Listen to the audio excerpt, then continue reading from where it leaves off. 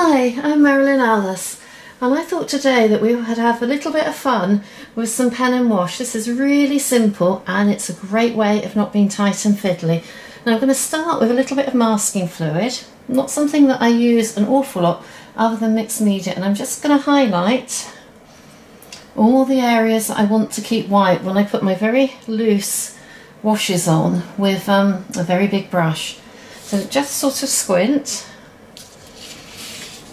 and anywhere that you can see the white highlights that you want to keep, just pop those on. I'm using a foam applicator and some blue masking fluid.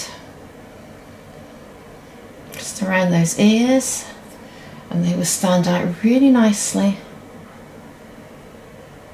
And that lip. Now, if we put a little bit too much, we can always soften this at the later stage, but I do advise not to overdo it. But we do want a few of these areas to look very obvious. And this will just make it so much easier when we put the wash on. Just using the tip. And around that ear.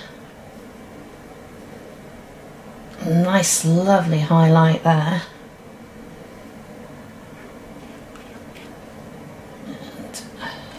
Shape. I want to keep that bit all white and get rid of that dribble a bit later, that won't matter.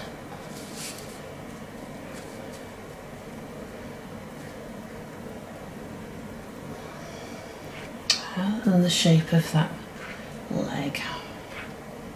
Okay, that's going to be enough for now, so we'll have to let that get really dry and then we can put the washes on.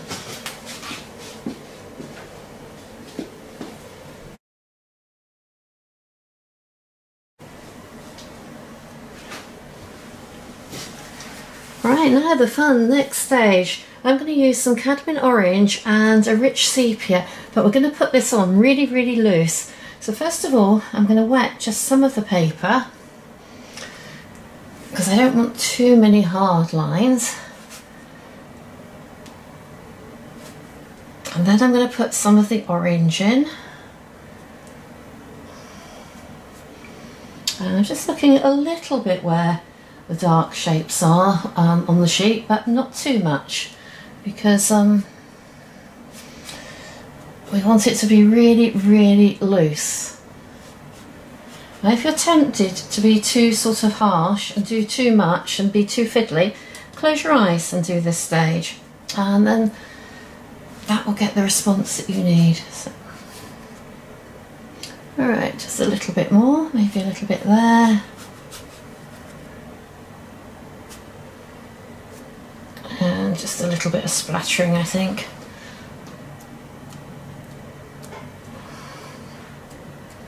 And we'll just leave that to dry now. And before I take this masking fluid off, I can just see a few areas that might need a little bit more of the orange, but I want this to be quite pale. So I'm watering it down with quite a lot of water. I'll just run that over these areas. So again, keeping it loose. And that should be enough. So now I've got to let that get really dry before I try to remove the masking fluid.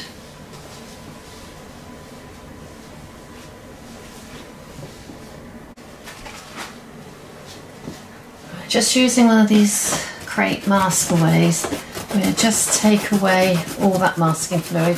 But we must make sure that the paint is absolutely dry before we do this stage.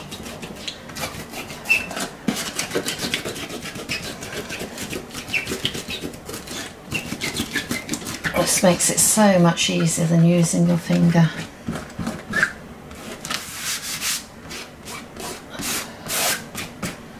Now that's all the masking fluid removed.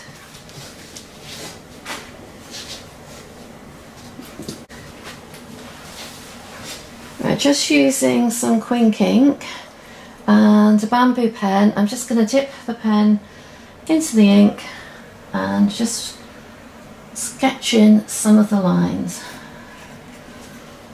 Now it's lovely using a bamboo pen because it's sort of quite random. And and it just sort of makes a nice mark on the paper. I quite like using this for quite a lot of things that I do. Let's just concentrate on their nose for a little bit. Just making a nice mark. Now again, we don't want to overdo this. We can put too many lines in and spoil it, so we just really need enough to make it interesting. Now before you do this stage, you must make sure that the paint is absolutely dry. So if you've added any more, just make sure it's dry before you go on to do this. And got a fluffy bit coming right there.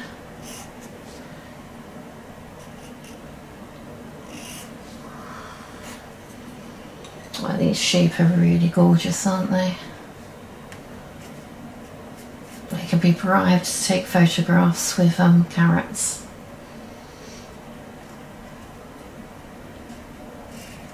Let's just get that head in.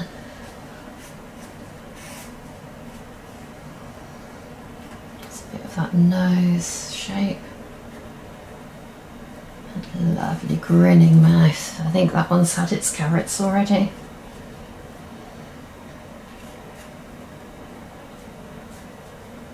Sort of a nice little bit there. So I'm very conscious not to overdo these marks. Now I've had to put it flat because you couldn't do this upright, not with this sort of bamboo pen.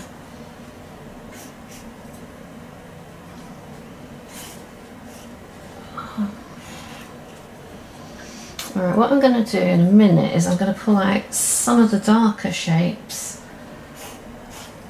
with some water.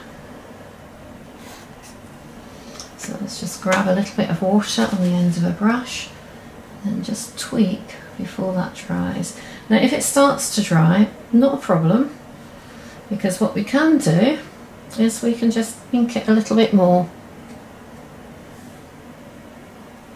just like that. But I'm just being very cautious not to overdo this. Let's just ink down here.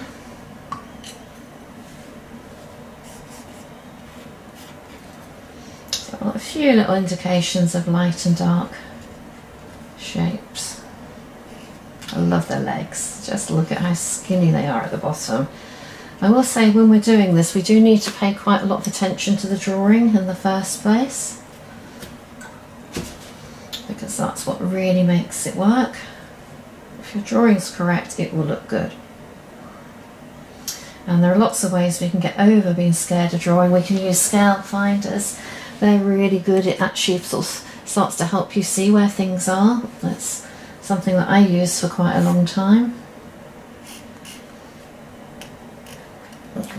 Double-toed feet.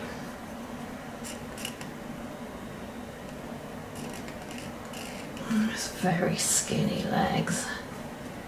A bit of a leg there. I love the sort of way that they're sitting at the camera. Alright, let's pull some of that out too. A little bit more there.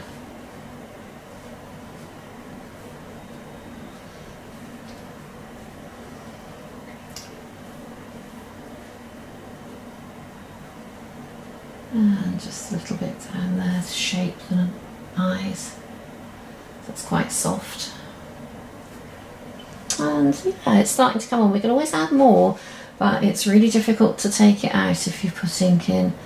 So I'm just being a little bit cautious. So let's just get a little bit of shadow off of here.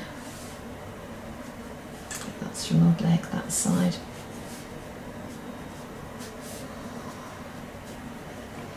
Right, on to the last one. Same sort of thing. Well, as you can see, I've only concentrated on this trio. I've left out the sheep that are grazing in the background.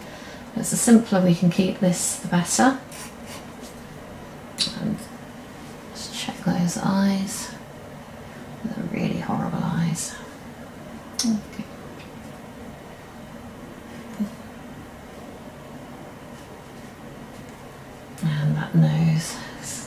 shape again. I think it's got its mouth open all ready for carrots.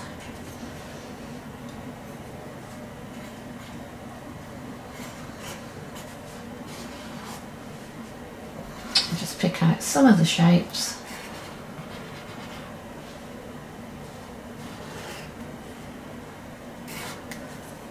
And some clear water before that dries.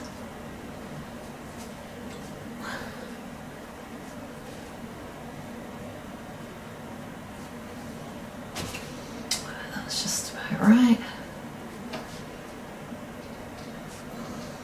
Little shape there.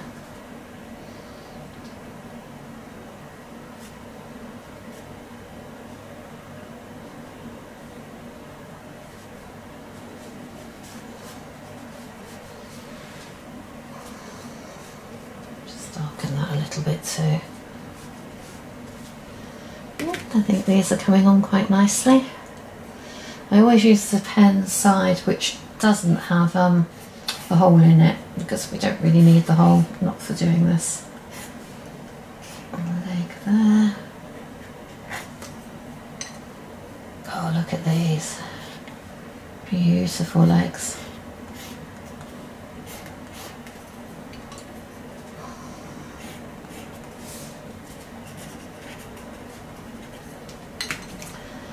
Pull a little bit of shadow out, not too much. And yeah, that's dark there, quite a lot darker, so just dip into the ink in the lid for that. And there, one little dark leg. And that's quite dark.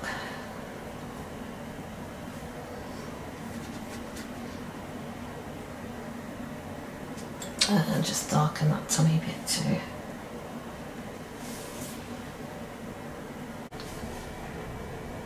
Well, just a few more little tweaks. I've added a little bit more orange, quite vibrant, with dry brush marks, and I'm now happy that I've finished my pen and wash.